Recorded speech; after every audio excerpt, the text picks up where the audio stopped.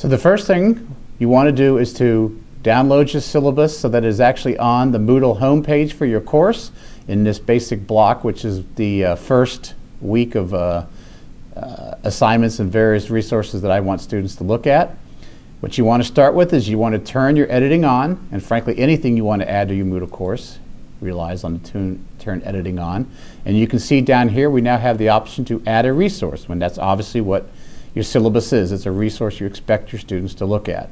You click on that drop down menu and you've got link to file or website, and that's what we have. It's going to be like attaching any file to an email. So we're going to link to a file or a website, and we're going to want to type in a name, which in this case I've already got it there, so I'm just going to put in syllabus and perhaps some very simple descriptor, course schedule.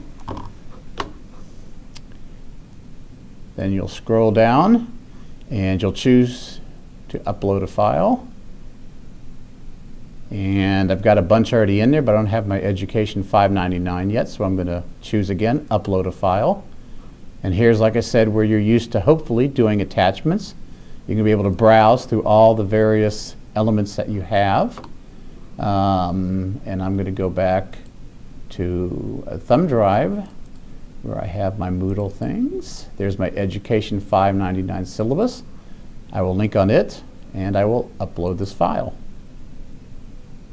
You'll see it's now shown up as one of your resources, but I haven't chosen it yet, so it's not going to show up on that main page until I hit choose. I've done that, and then I'm done. Save and return to course. And see, it's now shown up at the bottom of all those resources the students need to look at right away. And if I double click on it and open